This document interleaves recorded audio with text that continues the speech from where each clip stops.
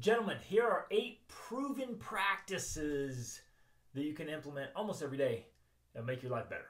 Number 1, get some water and some oxygen. First thing in the morning, go to your kitchen, get a big old glass of water with some lemon juice in it, about 16 ounces, and drink that baby, because you got to get hydrated after 8 hours of sleep, and it activates your metabolism, gets your body going. And some research said that it can bump your metabolism up to as much as 5%.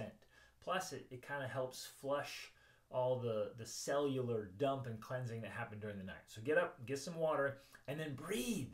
Now, we might think, well, I'm breathing all the time. What are you talking about? But most of us are breathing, our breathing is just too shallow, right? And think about it, especially when you get stressed or frustrated or depressed or discouraged or fearful, the movement is interesting. It's subtle, but it's shoulders forward, chest kind of closed, head down, and we get this shallow breathing or stress breathing or working. So big, slow, deep breaths changes the way we feel, because the brain operates on oxygen, right? So one way to hit the gas pedal to your brain is just pumping oxygen up through your carotid arteries here and lighten things up. And at a cellular level, the cells do better with oxygen. So practice some deep breathing. You do it first thing in the morning, you do it throughout the day. Anytime you feel stressed or frustrated or bothered or whatever, anytime there's a transition in your day, just take some deep breaths. And if you can hear them, that's better, right? And just take some big deep breaths. It feels fantastic, and it'll change, literally alter your biochemistry and your physiological, mental, and emotional state. It's awesome. So use that. It's simple, really simple to do, really simple not to do, and very few people do it. If you want to go deep into this, you can study some of the Wim Hof breathings out there. But every day, get some water with some lemon juice, preferably in the morning, and do some breathing. You just got to feel better, and breathing does that. Number 2 is related. You got to move your body.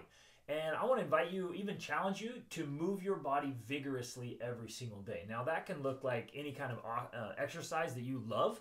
Preferably, if you like it, you're more likely to do it. And if you have a partner, you're more likely to do it, right?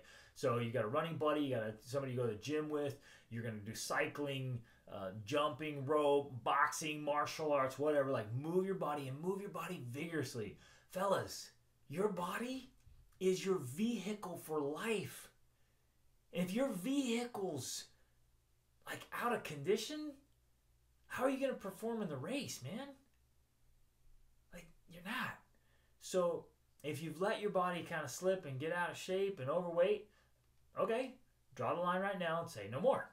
Let's get into the best health and shape of your life and stay there for the rest of your life. So every single day, move your body. Same thing as before. It's like hitting the gas pedal to your brain and your whole body. You're pumping oxygen and blood all over the place. You're moving. There are benefits that are psychological, physiological, emotional, spiritual. It is good. So just move your body. Then, and again, you can kind of switch the order here a little bit, but there's a lot of research that exercising or moving your body first thing in the morning has so many benefits, even for cognitive benefits, learning, right? There's a book called Spark that talks about this. Fantastic research that if we're moving our body and activating our brains first thing in the morning, we actually learn better, think better, make better decisions, work better, lead better, like the day goes better.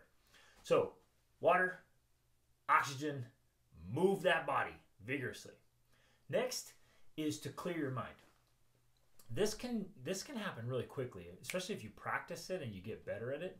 You can clear your mind quickly.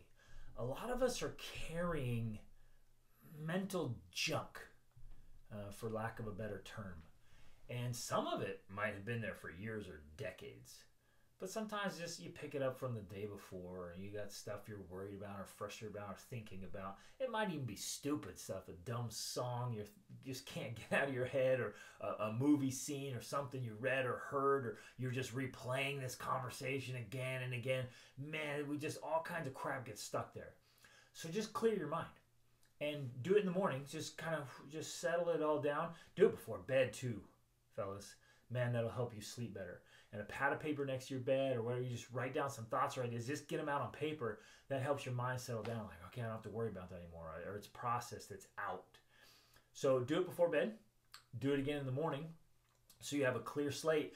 And you can do this throughout the day. And you can get into little practices. Might be a brief meditation Or as you get better, I'm telling you, like you can just pause and be like, okay, I'm just clearing my mind. And you might just pick a different activity to do.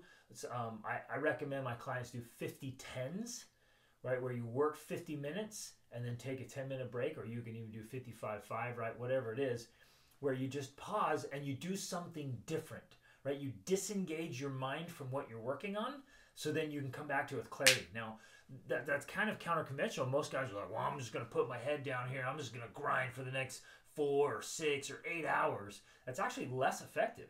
If you'll stop, just move your body again, do some breathing again, get a healthy snack, do another positive activity. Don't get on a scroll or do something dumb. Do a positive activity, disengage, re-engage. The whole strategy here is to be fully engaged or strategically disengaged. But in the morning, get up, clear your mind. Next, fill your mind. So this is number 4. Fill your mind with great stuff. You can see in my books here, man. I love books. Books have literally changed my life. I started reading voraciously over 25 years ago, and I've averaged about a book a week for over 2 decades. Just keep reading. Listen to great books. Listen to great audiobooks. Find some great podcasts. I got a podcast called the Extraordinary Family Life Podcast. It's all about helping men be great husbands and fathers and businessmen and leaders. Like, get into that stuff and make sure, like, this one's non-negotiable, fellas. Miss a meal if you have to, but do not miss a day of good input. Just fit this into your regular rhythm, your way of being. Make sure you are constantly feeding and filling your mind with good things. Man, I feel so strongly about this, and I think I can boldly say, like, this one can be the biggest turning point in your life, because input determines output. And too often we're just consuming all kinds of news and all kinds of really biased opinions and political garbage and drama. Like, cut that crap out. Life is too good and succeeding is too important for you to just be consuming that junk. So cut the crap, period, and replace it with really great input. Man, it'll change the way you think, the way you feel, the way you perform, the way you do life. That's a big one. And I have a full free book list of all my recommended books. You can get that on my website, gregdenning.com. And man, grab that. Just start cranking through those books. I'm reading books all the time and listening to tons of audiobooks.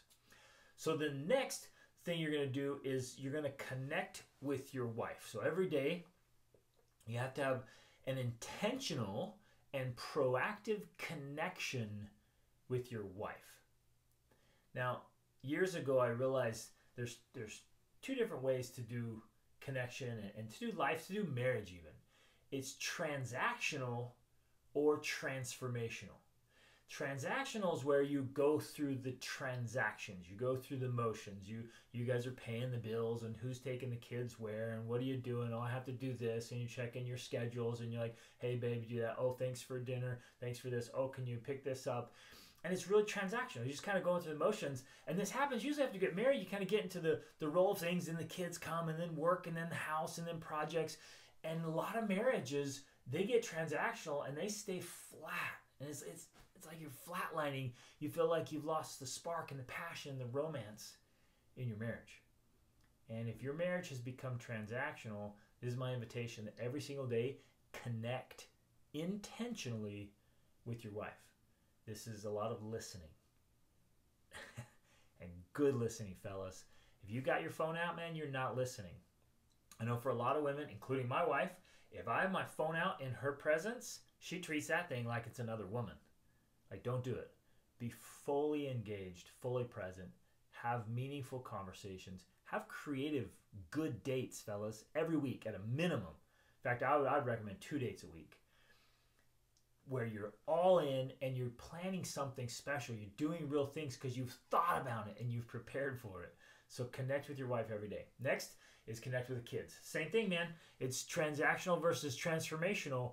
Connect with each child in a meaningful way. Right now with my littles, they crazy love jumping on the trampoline with me. So every single day I jump on the tramp with them, and every single night I read a book to them in their bedroom. That's at a minimum. With my older kids, they each have specific things we like to do together, from woodworking projects to Krav Maga to playing volleyball, practicing volleyball with my daughters, conversations, whatever it is. Like, make sure you're connecting with each of your kids every day. It will make a gigantic positive difference in all of your relationships. Next thing, this is number 7. You have to practice your craft. Right? Now, you know that, but how many of you, if you were to show me your schedule right now, your schedule reflects skill development. You have to schedule skill development. And the goal here is that you become an absolute master and you lead your field. So whatever your chosen craft is, whatever your art is, whatever your magic is, whatever your music is, you have to practice it and you have to cultivate skill development. The key is you want to be the best, or one of the best. Be the best in your industry. If you're going to do something, do it well. If you have no intention of doing it well, then man, don't do it. It's not worth it. So whatever that thing is, and it can be multiple things, right? Really in life, fellas, if we're going to live an extraordinary life, we have to become really good at several things. Practice your craft. And it can be, social skills, communication, leadership. It can be investing. It can be strategic thinking. It can be whatever your craft is. If you're a surgeon or a marketer or an entrepreneur, like what is that thing? What is your craft? Like, dial that in, nail it. Like, if you became one of the absolute best, what thing would make the biggest difference? Right? Or what do you love? What do you want to be great at? What's that one thing that you just want to absolutely excel in? Pick that thing, practice your craft, make sure your schedule reflects skill development. And then the last thing, number 8, fellas, is to train for greatness. Ooh, this is one of the sections I love the most in my Be the Man Masterclass and Tribe. It's all about training, gentlemen. Everything in life comes down to training. Everything you are right now and everything you will be in the future comes down to training. Everything your kids will be is how you are training them right now. It's all training. It's all conditioning. From the way we get out of bed, like we've been talking about, the way we go to bed, the way we interact with people, the way we go through our habits and routines and patterns and rituals, it's all about training. The quality of your sleep, to the quality of sex, to the quality of your success is all about training. Archilochus said, "We do not rise to the level of our expectations. We fall to the level of our training." And Will Durant, when he was writing about Aristotle, he said that excellence is an art won through training and habituation. So it's our training and our habits that make all the difference in our lives, fellas. We must train for greatness, which is literally why I created the masterclass I have and the tribe, so that we could have a group of men who are committed to being their best selves. We could have all the best tools and the best training in place so that we have the resources to become our very best selves. Again, the goal is, as a holistic man, to have the holistic optimization is what I call it, to be optimized so that in every important role of your life, husband, lover, father, leader, businessman, disciple, just man, right? Whatever those roles are, so you can be the best there. It all comes down to training. So those are 8 things that we can implement almost every day, as often as we possibly can, that I promise, if you do them and do them well, can have a major positive effect in your overall life. Reach upward and be the man.